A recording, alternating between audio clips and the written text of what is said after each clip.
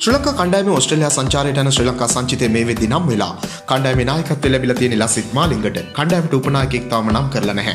නවසීලන්ත තරගාවලියේ උපනායකයා විදිහට හිටපු නිරෝෂන් දික්වැල්ල වගේ පාකිස්තාන කණ්ඩායමට එරෙහිව තරගාවලිය ජයග්‍රහණයට කණ්ඩායම මෙහෙයවපු දශුන් ශානකත් ඕස්ට්‍රේලියා කණ්ඩායම එක්ක තරගාවලියට නම් කරපු කණ්ඩායමට ඇතුළත්.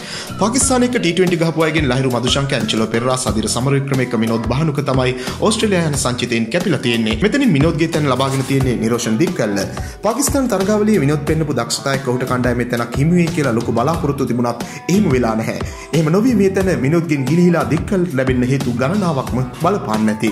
පසුගිය කාලේ දික්කල් ඕස්ට්‍රේලියා සංචාරයේ ටෙස්ට් තරඟවල ප්‍රතිකරුවෙක් විදිහට සාර්ථක වීම ශ්‍රී ලංකාව අවසාන වරට ඕස්ට්‍රේලියා ශ්‍රී ලංකාව T20 තරගාවලිය ජය ගනිද්දී දික්කල් ආරම්භක ප්‍රතිකරුවෙක් විදිහට සාර්ථක වීම වගේ දික්කල් අවසාන වරට සෙල්ලම් කළ ජාත්‍යන්තර තරගාවලිය වුණු ශ්‍රී ලංකා නවසීලන්ත තරගාවලියේ දික්කල් ප්‍රතිකරුවෙක් විදිහට සාර්ථක වීමත් නිසා දික්කල් පාකිස්තාන තරගාවලියට සෙල්ලම් නොකලත් ඕස්ට්‍රේලියා තරගාවලියට යන්නේක ගැන අපිට වරදක් කියන්න බෑ. පාකිස්තානයට නොගිය අය විදිහට ඕස්ට්‍රේලියාවට යන සුදුසුකම් ලැබලා තියෙන නායක ලසිත් මාලිංග ආබාධයක් නිසා පාකිස්තාන තරගාවලියට නොගිය කුසල් මෙන්දිස් දික්වැල් එක්ක කුසල් ජනිත් විතරයි. මෙහෙම බලද්දී පාකිස්තාන තරගාවලියේ වැඩපෙන්න පයගේ දක්ෂතාවලට හොඳ වටිනාකමක් තේරීමකට ලබා දීලා තියෙනවා කියන්නත් පුළුවන්.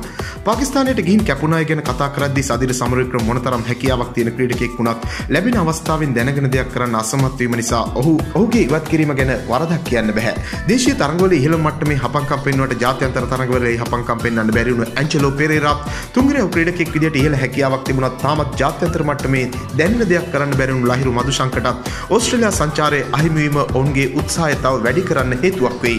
අපි මුලින් කතා කළා වගේ කපන්න තරම් වරදක් නොකළ මිලෝත් කැපෙන්නේ කුසල් වගේම දික්වැල්ලත් කඩළු රකින්න විදිහට කණ්ඩායමට පැමිණීමත් එක්ක. පළමුපෙළ පිටියේ ලකුණු 40කට වඩා වැඩි සාමාන්‍යයක් තියෙන තනි ඉනිමක ලකුණු 300ට වඩා ලබාගෙන තියෙන මිනෝත් මේ තරගාවලියේ එළියෙන් හිටියට ඉදිරි කාලයේ සීමිත පන්දුවාර තරඟවල වගේම ටෙස්ට් තරඟවලත් ශ්‍රී ලංකා කණ්ඩායමේ හොඳ තුරුම්පුවක් වෙයි කියන විශ්වාසයක් තියෙනවා. මිනෝත් නැතුව දික්කල් ඕස්ට්‍රේලියා යන එක ගැන ඔයාලගේ අදහස් අපිට කමෙන්ට් කරන්න.